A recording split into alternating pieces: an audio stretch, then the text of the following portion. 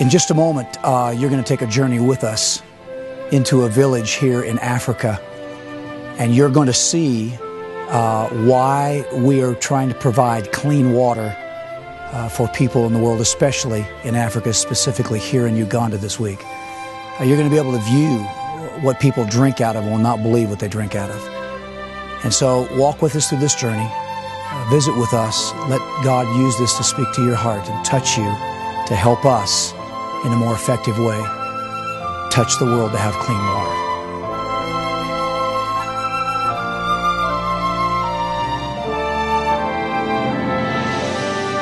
Whole community in this area is drinking this kind of water.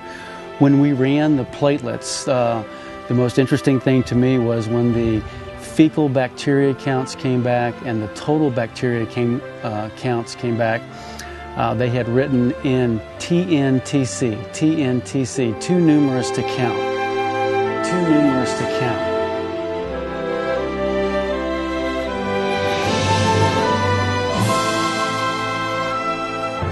Try, if you can, to wrap your mind, wrap your heart around this, that 9 million men, women, and children every year die because of unclean water. Not just water, but unclean water.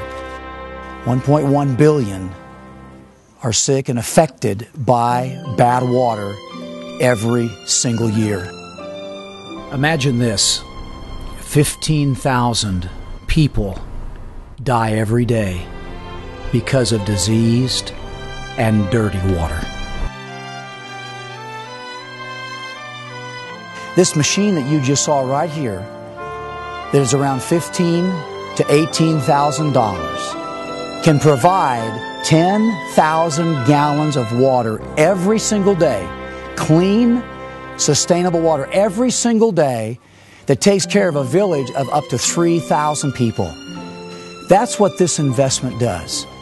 It gives the opportunity for us to say to those that are suffering so greatly, we don't want to just preach the gospel to you. We want to show you the gospel of the living Lord Jesus.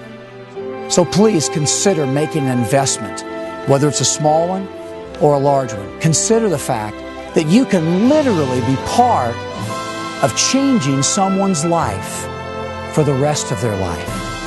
To go into a village like this and see these mothers to help their children. Just imagine how you can impact the world. Maybe you can't come to Africa, but you can send us and you can help us do this. God bless you.